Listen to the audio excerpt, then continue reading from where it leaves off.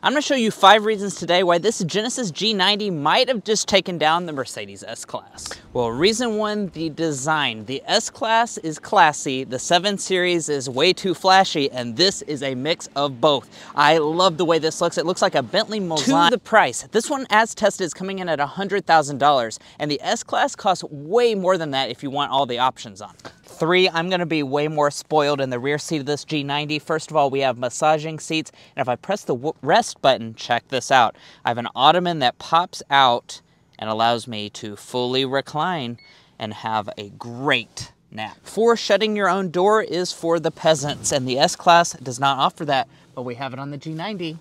5, the interior design is way more visually interesting than the S-Class, and it's also made of super nice materials. Leather through the top part of the dashboard, tweeters that pop out. Would you buy this Genesis G90 for $100 grand? If I had the money, I think I might.